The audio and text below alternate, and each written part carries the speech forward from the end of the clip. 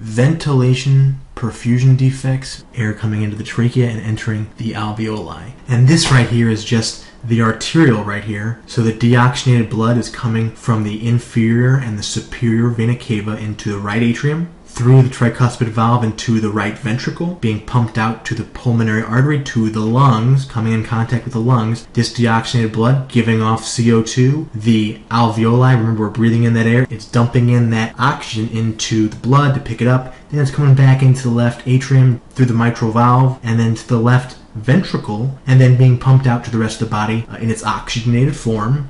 So things we're going to look at here is ventilation and perfusion, and we're going to be looking at some other things like the partial pressure of oxygen and carbon dioxide in the alveoli and the partial pressures of oxygen and carbon dioxide in the arterioles. This right here, we're talking about the alveoli. The alveoli up here. And the little a's, we're talking about the arterioles. So partial pressures of oxygen and carbon dioxide in the alveoli and partial pressure of oxygen and carbon dioxide in the arterioles as they're going through here, okay? This is VQ, ventilation over perfusion. Now the ventilation perfusion, it's a ratio, okay? It's the ratio of the alveolar ventilation, the air coming in here, to the pulmonary blood flow. Normally, in normal conditions, it's 0.8. This VQ ratio results in an arterial partial pressure of oxygen, that's partial pressure of oxygen, of 100 millimeters mercury. mmHg for millimeters of mercury.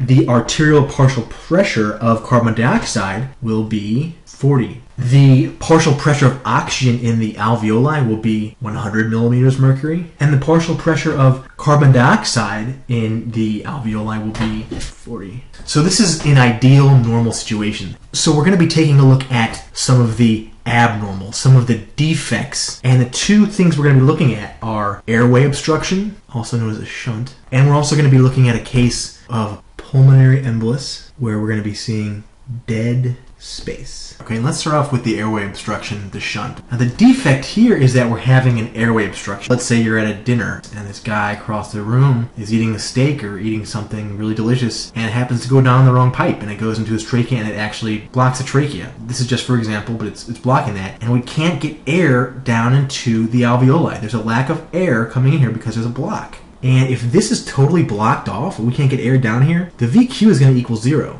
And the reason why the VQ is going to equal 0 is because the ventilation is basically disappearing. You're not getting any air in there. It's going down to 0, and 0 divided by anything is going to be 0. Now, if it's a partial block, and if it's not totally blocked, well, in that case, it will certainly decrease because the ventilation is going down, and that number will definitely be smaller than 0.8. And if it's totally blocked off, it's certainly going to be 0. Now, it's important to note that there's no gas exchange in a lung that is perfused. There's perfusion happening, but not ventilated. The airway is blocked. We're not getting air down into the alveolus, so we're putting this for the alveolar partial pressures of the oxygen and the carbon dioxide. So the arterial partial pressure of oxygen will be about 40. It's certainly decreasing. This oxygen is not getting in here. It's not being able to go ahead and diffuse across the arterial, and that's the reason why this is going down. And the partial pressure of carbon dioxide is going up to 46 millimeters of mercury. So the composition of systemic arterial blood approaches that of mixed venous blood. This is going up. Okay, so let's take a look at pulmonary embolus. In this case, there's a block right here, essentially blocking the blood.